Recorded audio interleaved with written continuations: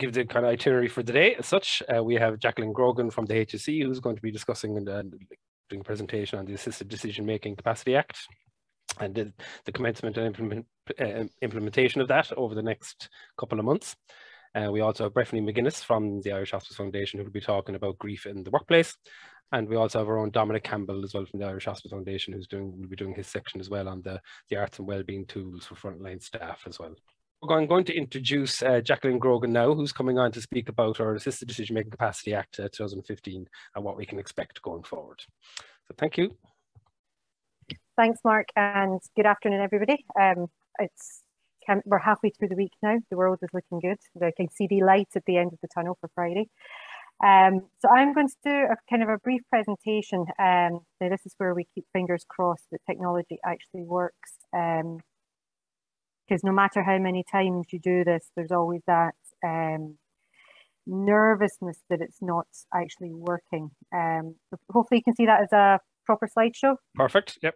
Perfect, so thank you. I'm from the HSE National Office for Human Rights and Equality Policy, and we're based in what's called strategy and research within the HSE, and we would have a range of programs under our remits, including the HSE National Consent Policy. We also cover transgender and intersex policy issues, universal access for people with disabilities.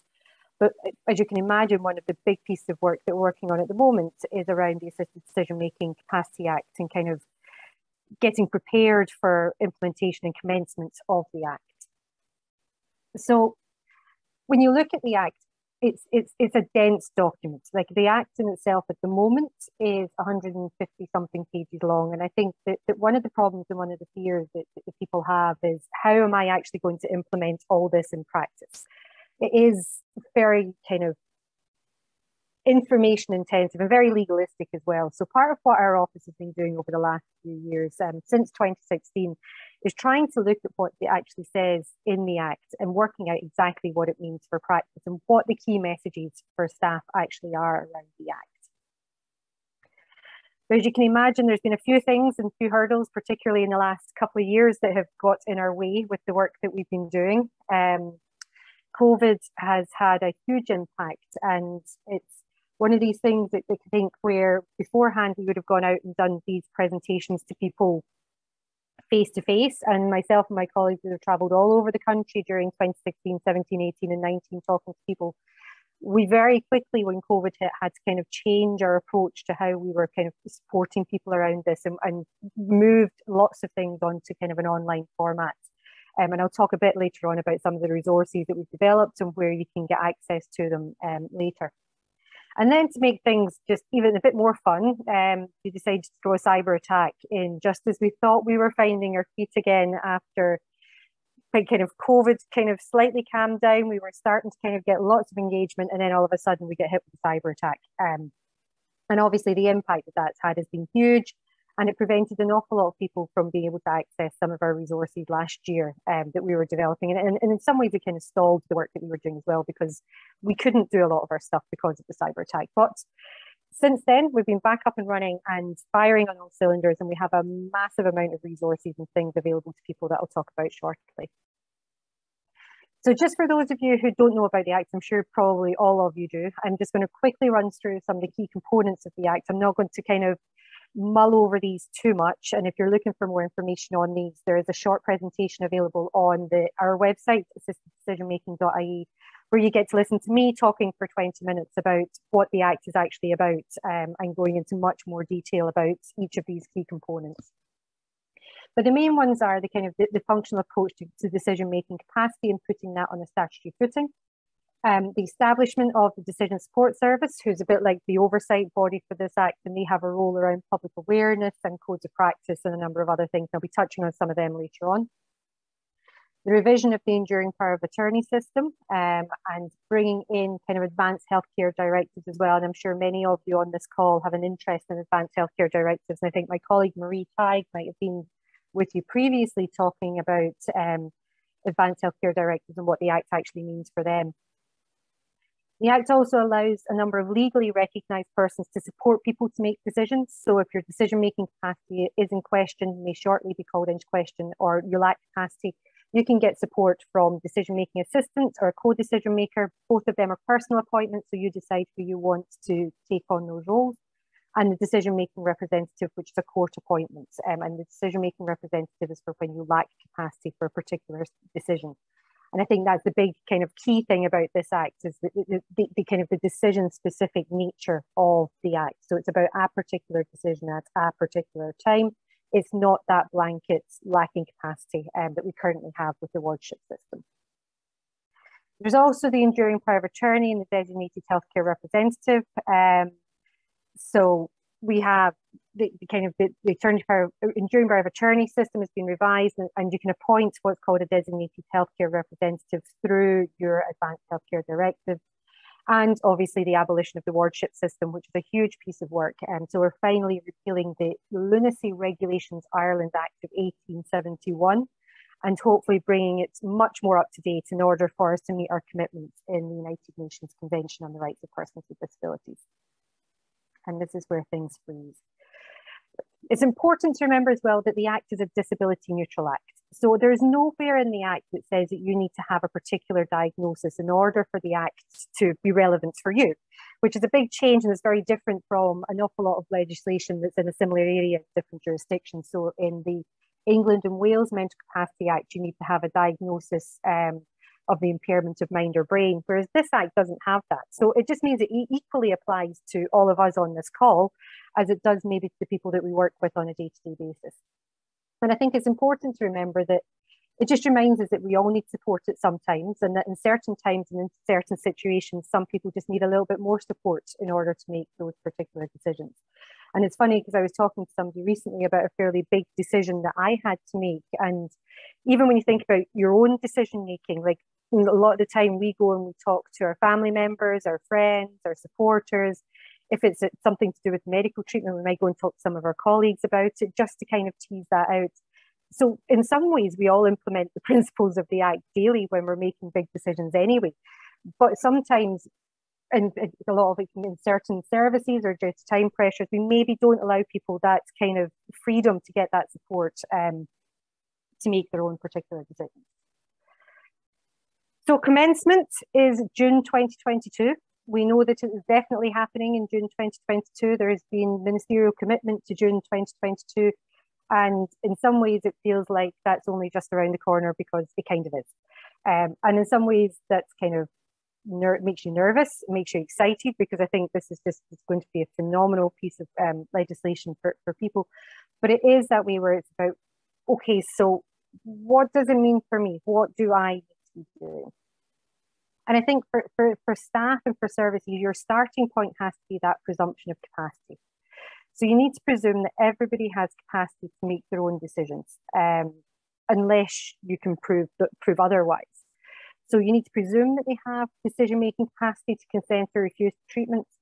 You need to kind of, the person doesn't have to prove their capacity to make a decision, because an awful lot of the time when I've been talking to kind of people who use our services, they feel that that bar is maybe set higher for them because they have an underlying condition. So they don't have to prove their capacity to make that decision. And making an unwise decision doesn't necessarily mean that they lack capacity to make that decision. Now, at this point in time, normally if I was in front of you and in a hall with however many people in front of me, I would turn around and say, so can somebody put your hand up if you can honestly say that you have never made a decision that somebody else has thought would be unwise in your lifetime? I make decisions that my husband thinks is unwise all the time. Normally it involves spending and using money and buying handbags and shoes. We all make those kind of decisions, but our ability, our capacity to make those decisions isn't necessarily questioned. Whereas for some people, it gets questioned all the time, and I think that's kind of where we need to move away from. The Act also says we need to support the person to make the decisions. So there is kind of, the Act places an onus on health and social care professionals to support somebody to make a decision. So they need to have the information in the right way that will help them to make the decision. Are you asking them in the right place and at the right time? Are you in the middle of a busy ward where there's lots of noise going on in the background? Can you leave the information with the person so that they can take time to digest the information themselves? Have you given it to them in a format that they can understand? So like one of the examples that I get told regularly is around kind of patient information leaflets for surgery, where there's an awful lot of medical terminology, but nobody sits down and explains to the person what that medical terminology is. So is there a way that you can redevelop or look at your information that you're giving to patients to make sure that it's easier for them to understand? Obviously getting an interpreter if needed, whether that's sign language interpreter or a language interpreter. And just to say that the Irish Sign Language Act of 2017 actually puts an onus on the HSE to bring in interpreters for people who are deaf if they request them. So is there a way you can give them as visual? Can you draw something? Can you help them to understand it? Do you have easy read versions? It's all about, and these are all things that services could be doing anyway. And it's already legislated for within the Equal Status Act. I think this act just gives us another push and another drive in order to be able to kind of do this as well. Ask the person if they want a relative or a friend to accompany them, to help them understand that information. I think there's kind of this perception of the act that this act means no family, whereas I think actually the act means use the family. The family is probably the best person there to support the person to understand the information, and they would be the best people to know what that person's will and preference is. So use the family to help support them to make a decision. And can you give them the information in advance? Can they have the time to sit down and read the information? I know that sometimes it can be very difficult in some circumstances, but in others it's not. And I think there is that kind of thing where it's like, we need to give you the information now because we're seeing you and you don't get the time. And a good example that I have was I actually had to recently go in for a procedure. And the hospital that I was with actually sent me all the patient information leaflets to my house 2 weeks before the procedure was due to take place, so that I then had time to read them, to understand them, and I could go back to them if I had questions as well. So thinking about things like that. But the Act is all about supporting the person. It's not about assessing capacity. The assessing capacity piece should be much further down the line, and it should be much later in the kind of your journey with the person. And that's why capacity is in brackets within the title of the Act, because the assisting people is first, the capacity piece is secondary. But the Act is also about putting the person at the centre of their own decisions. So it's kind of taking the disability mantra of nothing about me without me. This is what the Act is all about. It's about helping the person who may need support to make their own decisions and putting them at the centre of their own decision-making ability. And as I said, it's not about excluding families. Families are people's biggest advocates. They're people's biggest drivers. They're people's biggest supporters. And they play a very key role within this Act. And I think that they need to be supported within to kind of understand what this Act means for them as well. So in terms of what's happening at the moment, as I said at the start, our office also has oversight of the HSE National Consent Policy. And we Monday, gosh, I have no idea what day it is anymore. Back on Monday, we launched a revised HSE National Consent Policy and a supporting e-learning programme. The e-learning programme is available on HSE Land. You'll be able to access that now. And one of the biggest changes that we did within the policy was we brought it up to date with a lot of the kind of changes in legislation and policy that's happened over the years since it was initially written back in 2013. But what we've done this time round is put an awful lot of emphasis on the importance of the will and preference of the person who may lack capacity, so that the consent policy aligns with the guiding principles of the Assisted Decision Making Act. We hope to have that consent policy up on the website later today, if not first thing tomorrow morning. But I think that what's really important is that if you implement the principles of the National Consent Policy, you're also implementing the principles of the Act. You're halfway there. And like nothing within the Act, I think, is scary. So if you can say that you're implementing the consent policy, then you're definitely well on the way to being prepared for implementing the Act. So as I said, the core principles of the National Consent Policy haven't changed. It's all about emphasising and supporting people to make their own decisions. It's the importance of their preference, wishes and beliefs of the person who lacks capacity, that presumption of capacity and the functional approach, and respecting advanced healthcare directives and refusal of treatment. So that's all very much related and interlinked to what's in the Assisted Decision Making Act. So I think that, as I said, if you do consent properly, you're doing the principles of the Act as well. In terms of other things that are happening around preparation for commencement, the Decision Support Service in November and in January would have put out a number of codes of practice for consultation on different aspects of the Act. I think there was 16 codes of practice in total, and they would have received a large amount of feedback on those codes, and they are currently integrating the feedback and I think that they're planning on having the final codes of practice published late May, early June, but I could be wrong on that one. But I do know that they received lots of feedback, and I'm sure that there's a number of you probably on this call who submitted your feedback as well to that consultation. They're also currently recruiting a number of panels that are required under the Act. So they're recruiting for the panel of decision-making representatives. So that's for when maybe somebody doesn't have a family member who can take on that role, or if it's a particularly complex decision that needs to be made, they might take it off of a panel. So you might have a solicitor maybe taking on that role of DMR. But they're also recruiting for what's called special visitors and general visitors under the Act. So it's kind of putting the building blocks in place for the Act being commenced later this year. The Act is also going through some amendments at the moment. So there is a bill working its way through the House called the Assisted Decision Making Capacity Amendment Bill of 2021. It's a bit of a mouthful. And the role of that is to kind of improve some of the processes and safeguards for those who are in the Act who might need the decision-making support within the Act. So the general scheme of the bill was referred to the Joint Oireachtas Committee on, let me get this right because I always forget one of them, Children, Disability, Equality, Integration and Youth, for pre-legislative scrutiny in November, and they then opened it up to a public consultation in January this year. And actually, they had a number of committee meetings based on the feedback that they received in February. And if you're interested, you can watch those committee meetings back. The recordings are online. And they would have had presentations at those from organisations like the Federation of Voluntary Bodies, Mental Health Reform presented, the Decision Support Service, the department was there as well, Family Carers Ireland, and a number of other organisations. So it's quite an interesting to kind of listen to what their views were of the amendment legislation as well. As I said at the beginning, it is a huge piece of legislation. It's a big piece of work, and I think the only way that you can kind of manage to kind of prepare for an act like this is that whole kind of thing about how do you eat an elephant one bite at a time. I think if we looked at it as a whole, we would kind of get swamped and we would feel completely overwhelmed. So we're very much coming at it from one bite at a time, but that doesn't mean we're taking things slowly. We have a number of resources already available on our website for staff.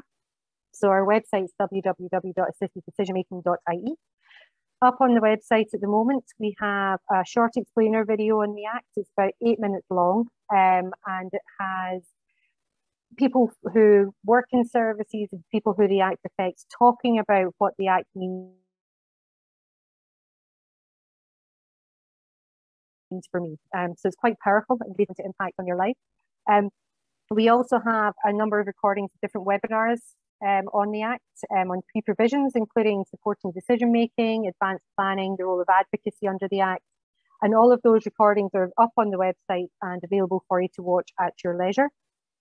We have a quarterly newsletter that we issue that updates not just about kind of the work that we're doing around the Act, but also the work of the office as a whole, so around the consent policy and the other human rights issues that we would have spoken about there.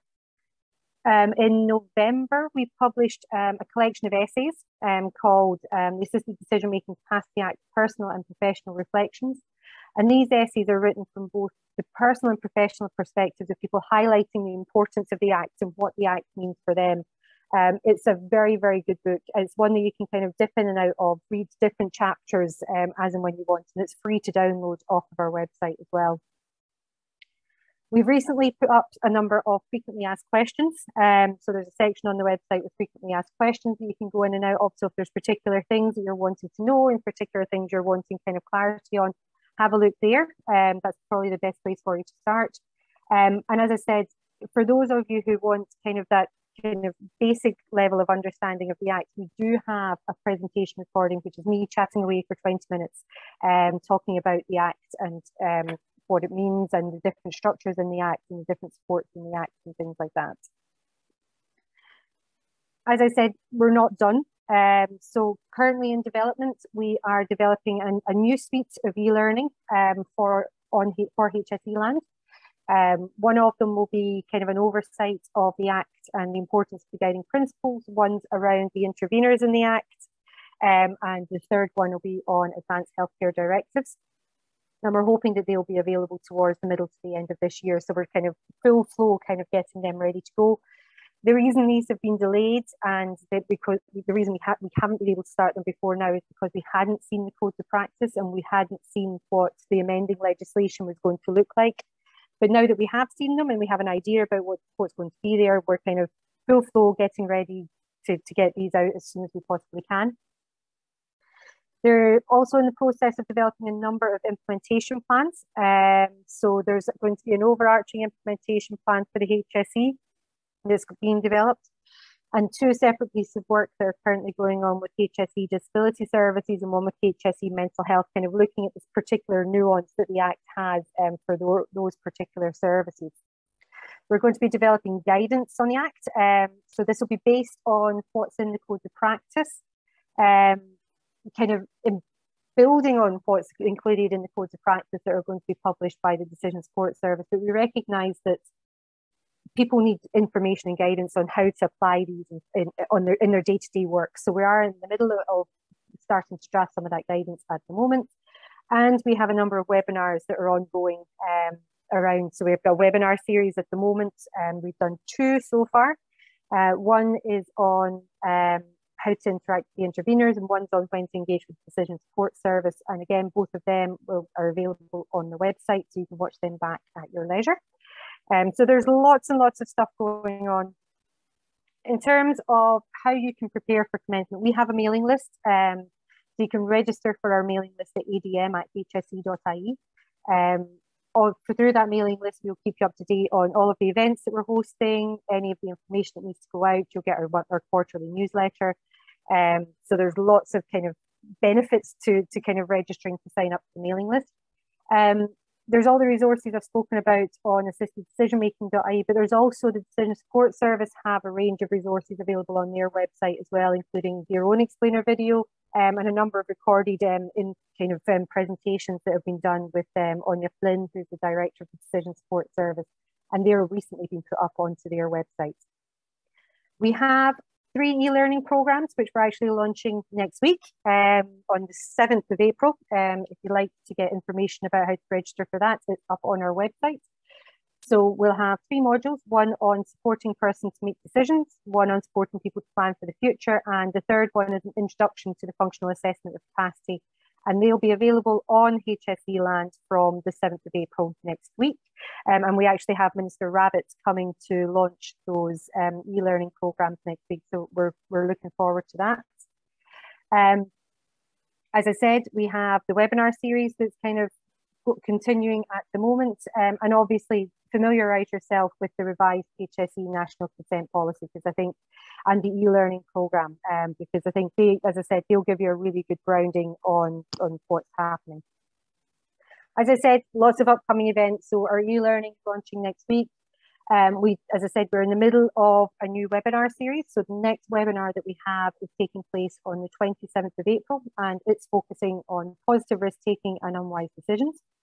There will be one in May focusing on the functional assessment of capacity, and one in June about respecting the rights of the person and the role of the family under the Act. So I think they'll be really good webinars, and the way that we've been structuring them so far is they've all been very much scenario based. So what we did was back in December, we sent an email out to our mailing list asking for people for situations where they think the Act could have an impact. Give me an example of a situation where you think the Act could help. And what we've been doing is we've been taking those scenarios, and we have a panel of experts who are then talking through those scenarios from their own perspective. So it's quite interesting to kind of watch and listen back.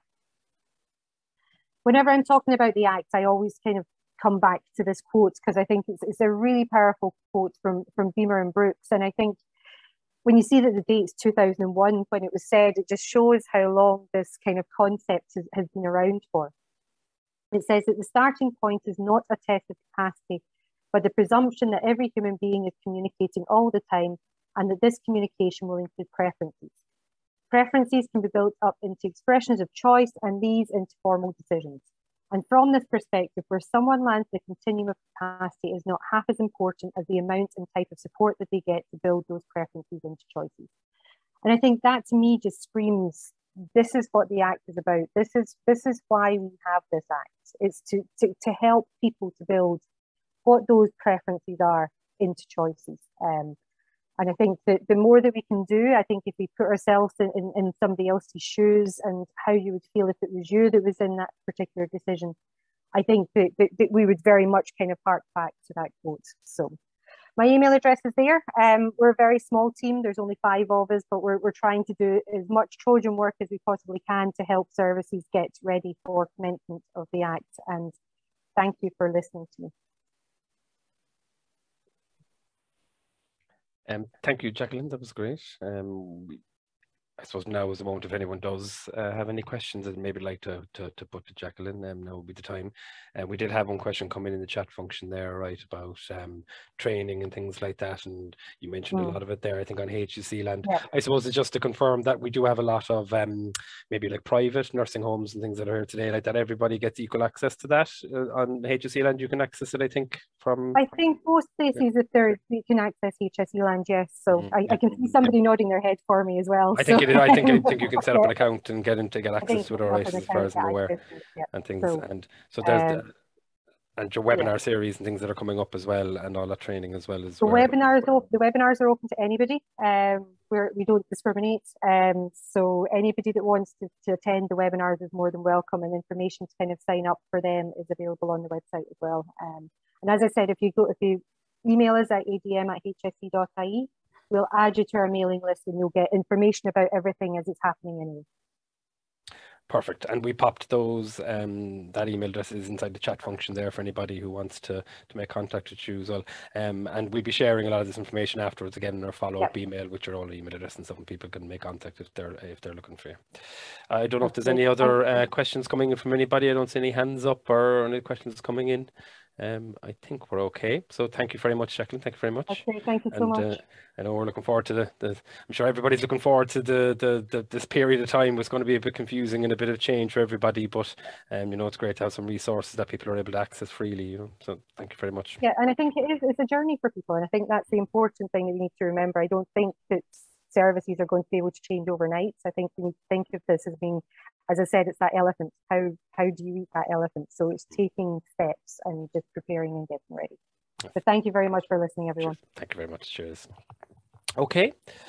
So we shall start moving along. Our next presenter is our own Breffni, who's coming on here. So Breffni McGuinness from the Irish Hospice Foundation is going to be coming on speaking about grief in the workplace. So you're there with us, Breffni, aren't you?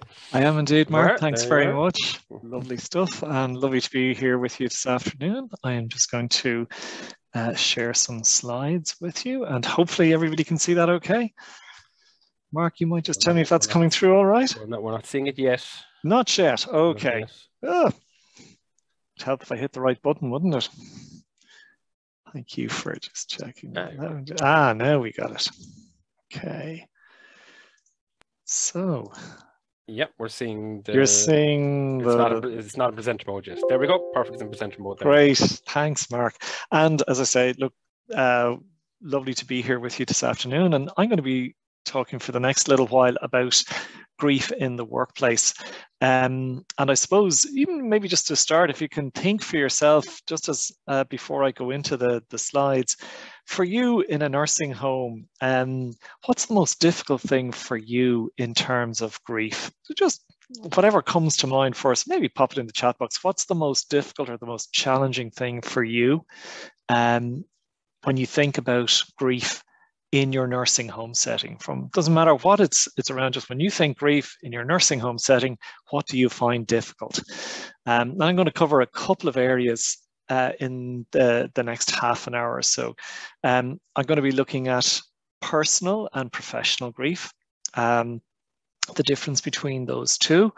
We're going to be looking at hidden or disenfranchised grief, and also how we can create a supportive workplace environment around grief that we might experience. So just looking at some of the stuff in the chat box here, you immediately have other people to look after. Absolutely, Eileen. And Deborah, you're saying there about responding to families who are grieving. Marjorie, in my role, I have to place the grief. Hold on to that one, Marjorie. The great grief that I'm feeling to the side and hold on. And Esther, ensuring good management of symptoms. Yeah. So really, really important points coming in there around your experience of grief and what comes to mind and the challenges for you. So where does all this come from? We're going to have a look firstly at personal and professional grief, and what do we mean by that? This is from Rabo et al., which is 2021. I love the title of this article. It's Witnesses and Victims Both, Healthcare Workers and Grief in the Time of COVID-19. And I'm just going to read a couple of quotes from this article, and the reference to it are down there, and you will get a copy of these slides afterwards. Healthcare workers recognize their responsibility to support the bereaved loved ones of our patients, but we must also attend to our own professional and personal grief in the COVID-19 pandemic. Another quote here from it: in the intensity and pervasiveness of COVID-19, healthcare workers' fears for themselves, their colleagues, and their own loved ones are often in conflict with professional commitments. And again, that's important to highlight that conflict that we can sometimes feel between professional commitments and our own feelings, fears, or concerns. And the last one, again, which is really important, our healthcare systems have a primary responsibility both to prepare healthcare workers and to support them in their anticipatory and realized grief. Special attention must be paid to our healthcare worker trainees, and this is a really important point. Mentoring is very important here, who may not have yet developed personal or professional grief management strategies and are coming into healthcare practice during a time of great disruption to both teaching and clinical care. So if you like, this is the background to thinking about, particularly in a nursing home context, personal and professional grief. I'm going to show you a small video, and maybe just have a look at this video and see what stands out for you. Grief in the nursing home. There are two types of grief that are relevant for staff working in a nursing home. There is the personal grief of a staff member that arises from the loss of a loved one outside of the workplace. Then there is professional grief, which can arise as part of the employee's work in the nursing home. For example, when a resident in a nursing home dies. An employee may care for residents for a long time, sometimes years, and can develop strong bonds with them. They may spend more time with the resident than family members do. Healthcare staff in nursing homes can have a variety of reactions when a resident dies, which can include grief. Yet, family members are often seen as being the main grievers. And this is right, but the grief of staff can sometimes be minimised or discounted. A healthy workplace will recognise that employees need to be supported by their organisation around any grief, but particularly where the grief arises as part of working in a nursing home. Okay, so I'm going to stop sharing there. And again, maybe just invite you in the chat box, just any reaction. It might be a word, a phrase, or anything that stays with you having looked at that short video clip. Okay. I'm just going back to some of the other comments that came in around the challenges. So a hospital setting, not always having adequate price or spaces, I beg your pardon. And Mari, making time to support all appropriately. Yes, absolutely. Nicola, hard to know what supports work for staff. Really good point. Yeah. And again, private. So again, what was your reaction around that? Did that video, even a word or phrase which stuck with you from that? Light touch therapy and yeah, light touch therapy. Eileen, yeah, I'm not sure exactly around that one, what you're saying there. A smile, yes, lovely. As simple as infectious. A smile is infectious, absolutely. Yeah. So I suppose what the that video is showing us is that there are two areas that we need to think about in nursing homes for staff. And they are the professional grief that arises as part of the work and the personal grief in our own lives. And we really need to think about supporting staff appropriately around both types of grief. So I'm going to go on and have a little look more at what that might involve. Just going to hop back here. It says he when he can find his. Mark, can I just check? Can you see that okay, or do I? You can't see it at the moment. You can't see it. Okay, press the share screen button, Breffni. So, okay.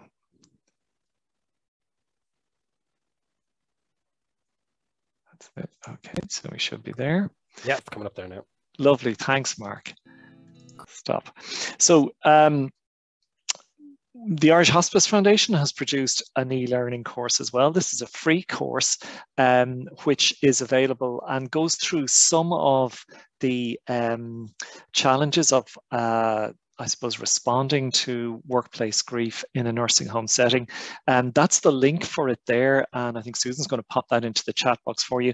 I would encourage you to pop in, have a look at that and see what parts of that might be relevant for you. And it's a useful thing for staff as well.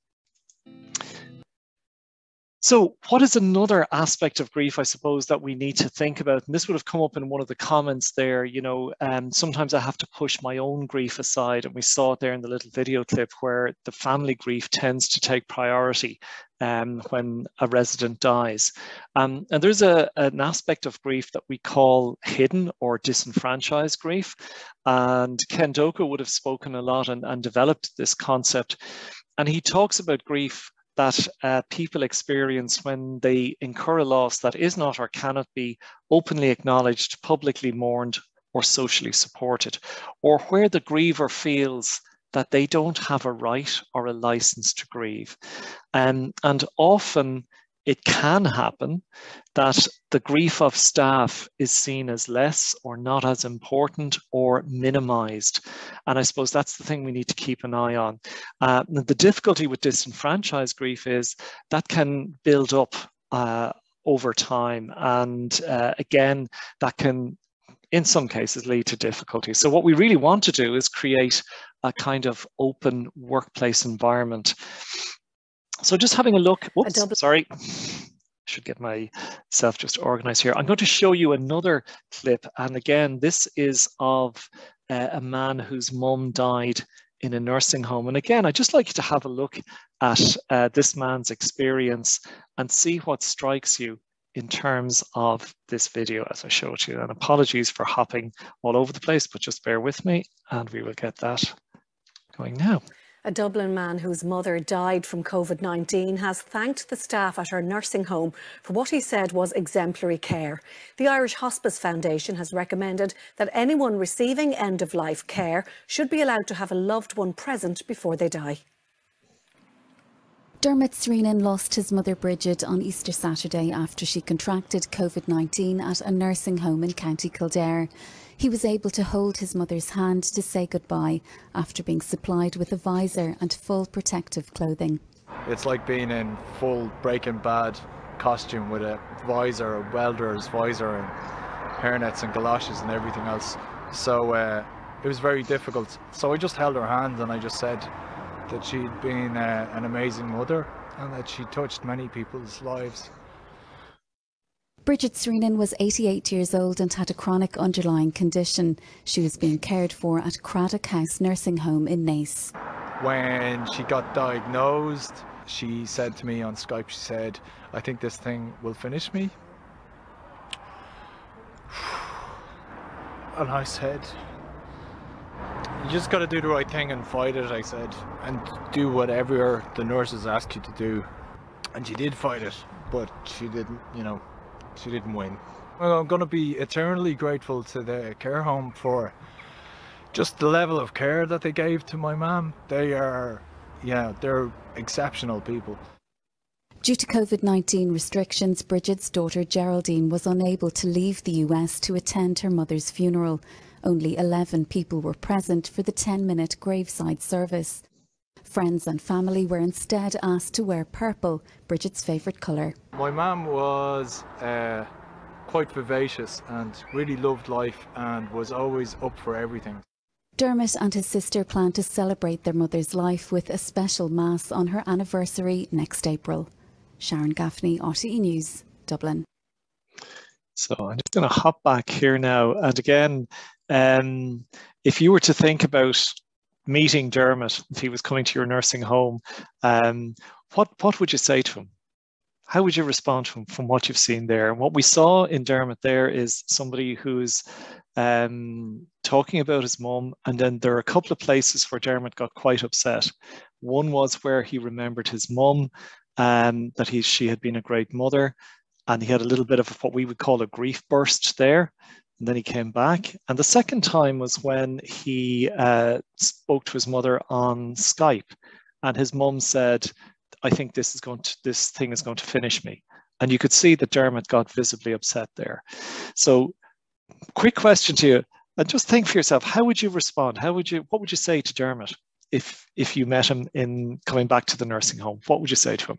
And again, just use the chat function there if you like. And this isn't guess the right answer, it's really just trust your gut. What would you say to him? And just have a think about that. And maybe pop something in the chat box if you like.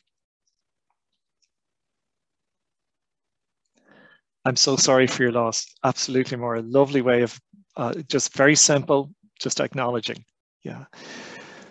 My second question to you now is, how would you support a staff member who had been caring for Dermot or for Dermot's mum? What would you say to a staff member? Yeah, like that, Deborah, she sounds like a wonderful mum.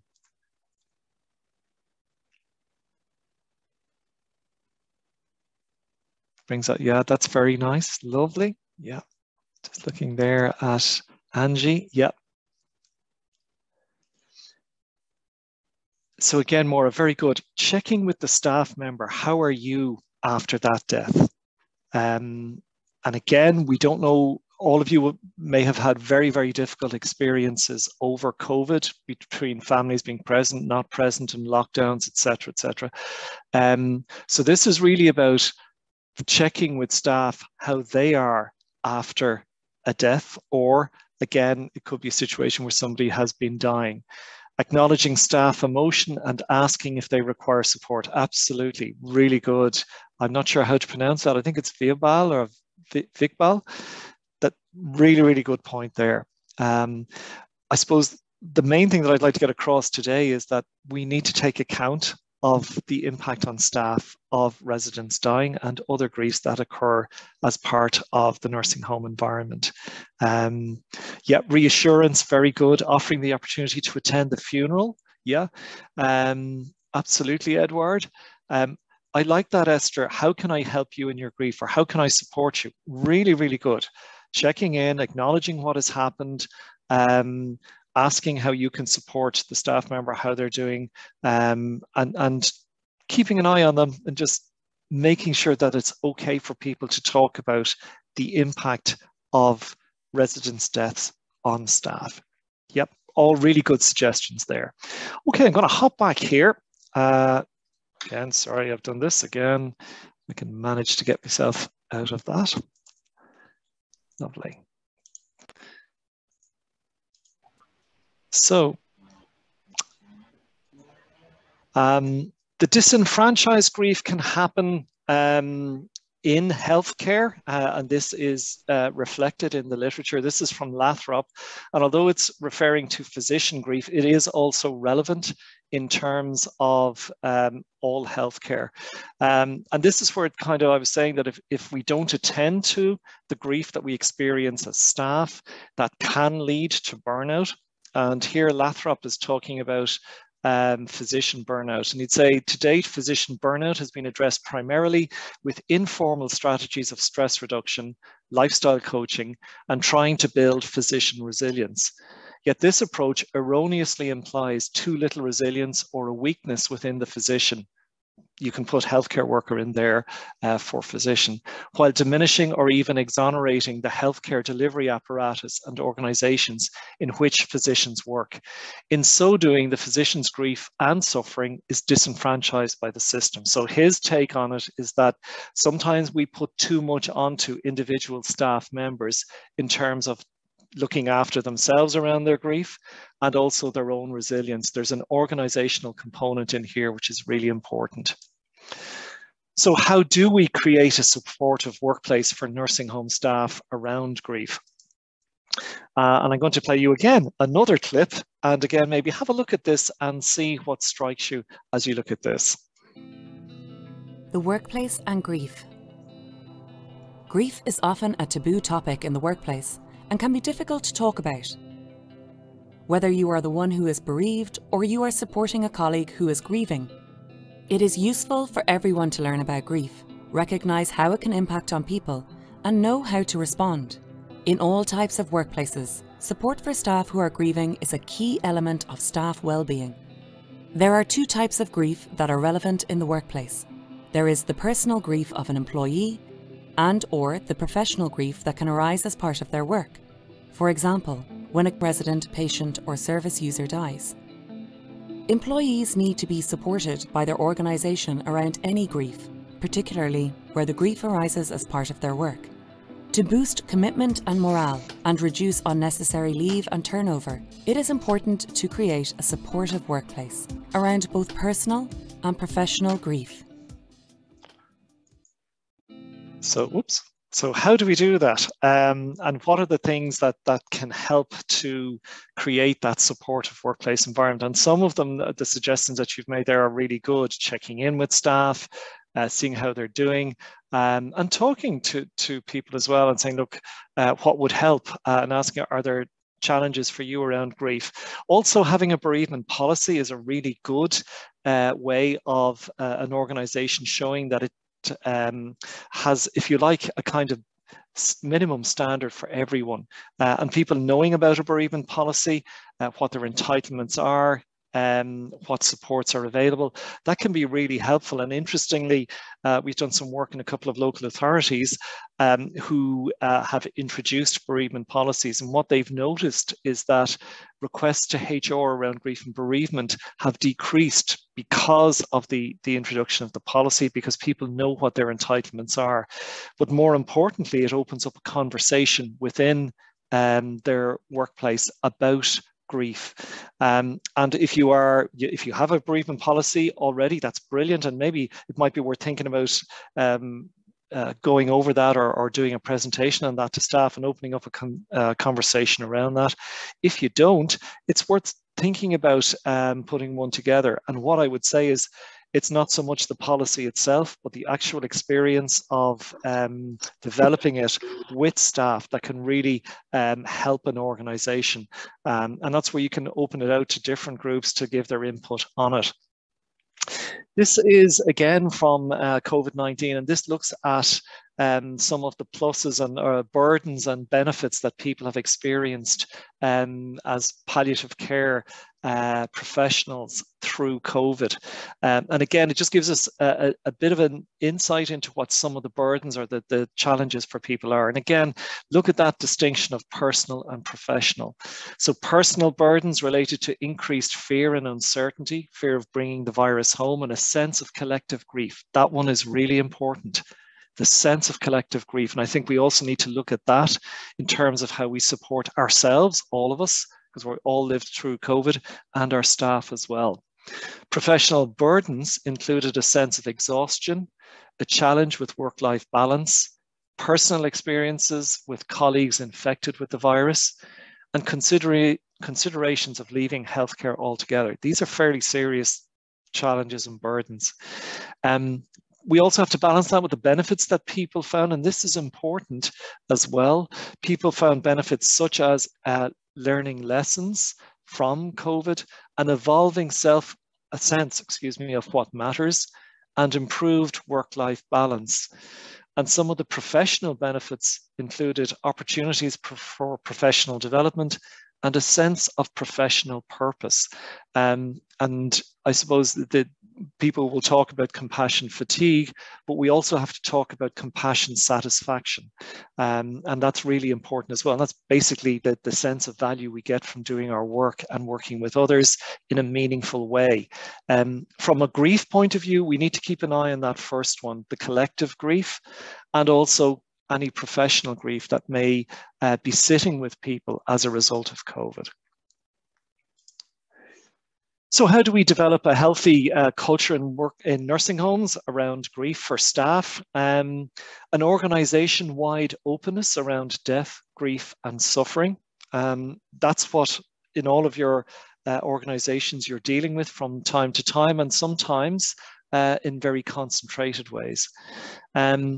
Looking at organizational supports, and these include developing a bereavement policy which addresses both personal and professional grief with staff, recognizing the impact of grief, where grief may be disenfranchised or hidden on staff, where it may be minimized, education and training in grief awareness for managers and staff.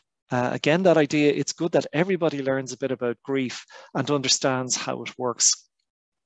Providing grief supports for staff. So, for example, information on grief, that free e-learning course, which we sent the link out to you there earlier on, that's a really good introduction that's available to everybody. And it just gets people into that kind of area of thinking and talking about grief. The Irish Hospice Foundation provide a bereavement support helpline. That's the number there, that's a free service. So again, that's another support that is there.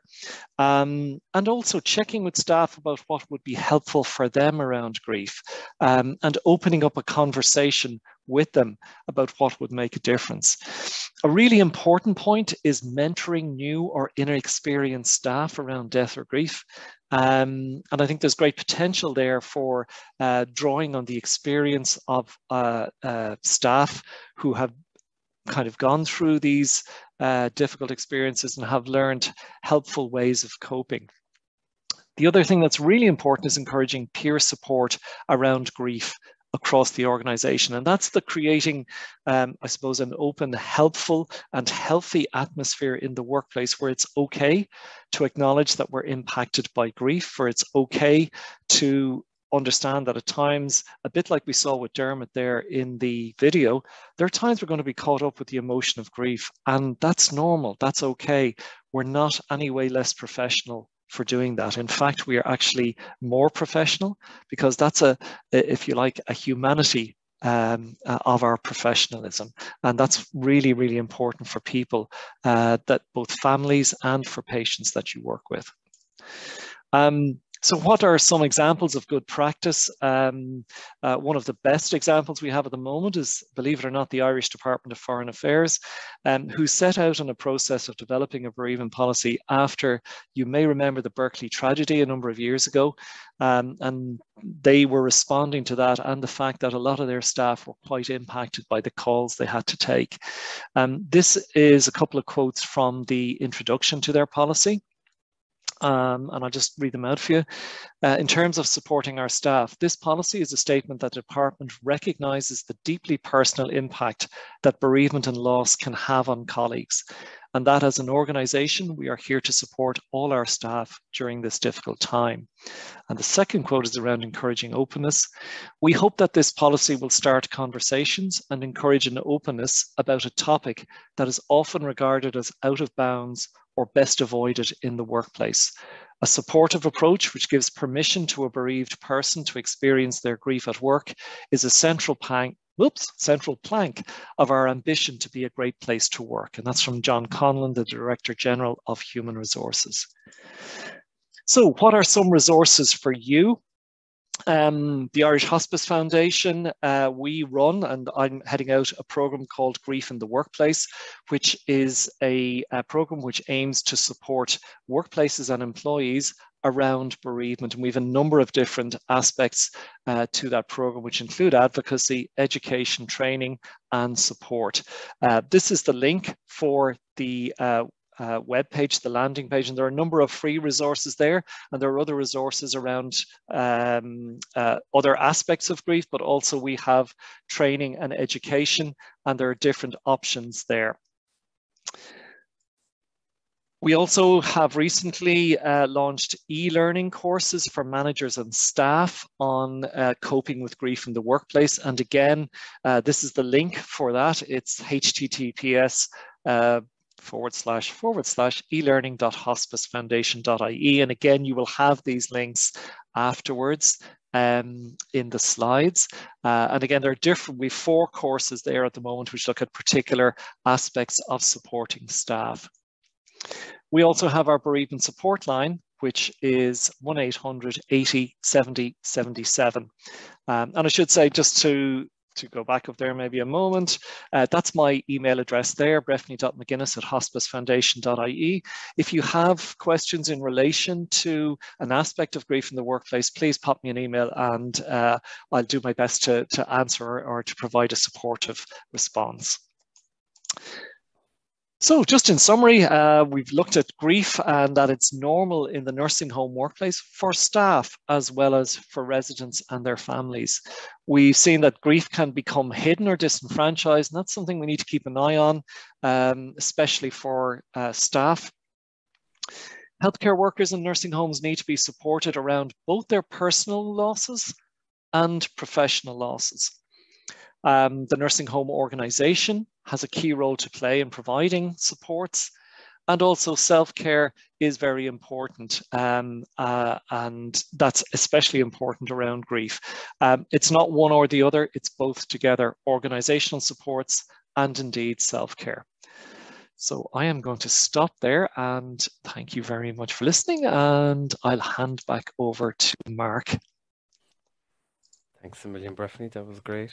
And it's great to hear you talking about such topics. You know, it's something that comes up a lot in our workshops that we do with a lot of nursing home staff. It's always something that comes up, is about how to support each other through what can be just a big bereavement for staff. As you said, the bonds that they form with the residents they're supporting and things like that. And it is a difficult pathway at times to support people equally with that. Marie O'Keefe as well here, who mentions it as well in the chat function there about the post-it reviews and things, which is a big part of the CEOL program, and doing the death reviews afterwards, and it being that space for people to be able to sit down and kind of remember people, and obviously look into their care and things like that, but it's also a place for staff to kind of process their own grief as well around that, and it could be a hugely beneficial thing. And luckily enough, that is going to be a big part of the new National Nursing Home Programme going forward as well. It's going to be a big part doing those CEOL reviews, and you know, the feedback we get on those always are that it's hugely beneficial to staff members. So yeah, it's great, Mark. I mean, I've sat in on a couple of the reviews and they are fantastic. And I think, as you say, they give that opportunity for people to process a little bit of the experience of grief, and processing it together is really important as staff. Yeah, exactly. And you can really, I've been in the room for a few of them as well, like, and as it, you know, the laughing, the tears, everything that come with it, you know, again, it can be really cathartic for people to be able to go through those kind of experiences together, you know. And an awful lot of time, you know, people, they don't necessarily need massive resources. Sometimes it's those little things and often can make a huge difference, you know. Yeah. So thank you very much, Breffni. I don't know if anybody else has any other questions here. And now's the time if anyone would like to ask Breffni anything in particular. Just to point out as well, everything that Breffni was mentioning there, all the different links, most of them have been put into the chat function there for people to have a look at now. We will follow up obviously afterwards as well with all the information with Breffni's presentation and all those links and things as well afterwards. So don't worry, there will be an opportunity for you to look through those as well. So I don't see anybody, any hands coming up or anything coming in the chat function. So thank you very much, Breffni. That was